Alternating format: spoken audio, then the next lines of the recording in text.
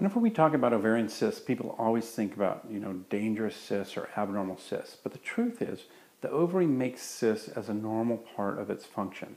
So let's talk a little bit about sort of normal ovarian function and how cysts play into that.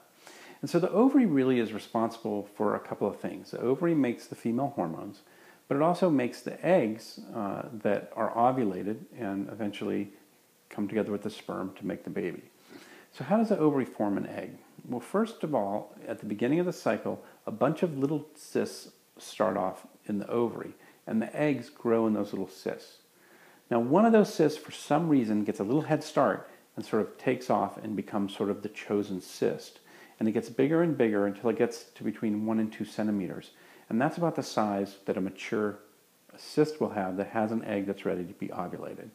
There'll be a signal from the brain to induce ovulation, and that cyst then will burst. The egg will be sort of spit out, and the fallopian tube is there to catch the egg.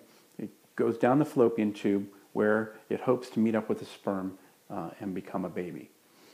Now, in the meantime, that cyst, after it bursts, will close back up again, and then the cyst will remain, and that cyst is there to make hormone to support the baby if it's formed.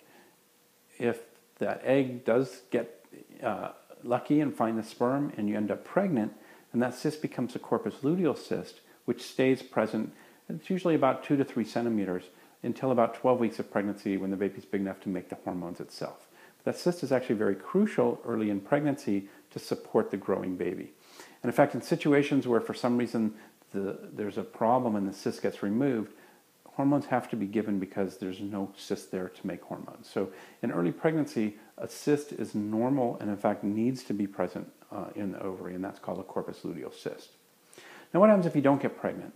Well, then that cyst that's there to make the hormone starts to shrivel up, and eventually it shrinks and it goes away, and then the whole process starts itself over again. So that's the normal life cycle of the ovary. It basically makes a cyst. That cyst grows to about 1 to 2 centimeters. It bursts, the egg comes out, that's called ovulation. It seals back over and hangs out to see if there's a pregnancy. If there's not, then it goes away, and eventually the whole process starts again. Now, some things can go wrong in that process, and that's where abnormal cysts can develop. But you have to understand that if we do, for instance, an ultrasound on a woman and we see a 1 or 2 centimeter cyst, that's normal, and that's the way the ovary is supposed to look. So not all cysts are bad, and many smaller cysts are actually what we expect to see.